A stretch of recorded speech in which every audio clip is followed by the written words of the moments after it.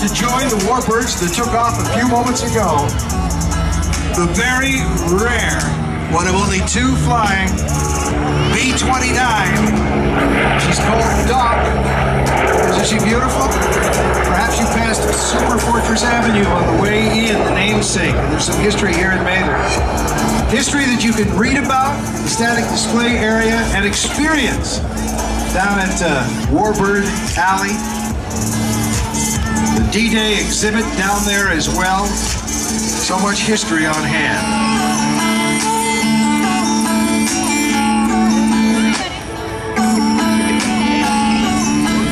Technicians starting to arrive now as we get closer to Blue Angel time. And opening now our parade of warbirds.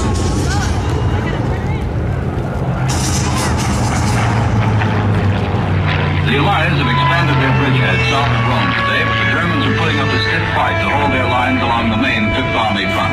French troops rest on the flank of the German Luftwaffe line north of Cordova.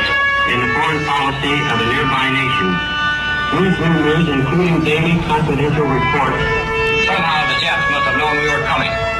Nevertheless, the dive bombers were just starting their run and we went right on in. Why do women make good welders, sir?